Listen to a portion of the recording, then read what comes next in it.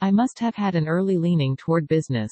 Not that I had an understanding of this when I was 10 years old, but when you see what can be done, the possibilities, you want to be involved in something. You want to own it. My reasons for getting into the entertainment business weren't entirely selfless. Hollywood as an industry can at times be insular and doesn't understand the market very well. I saw an opportunity in that fact. We will continue to set the standards in the industries in which AEG operates, bringing our unique vision and development model to entertainment locations throughout the world.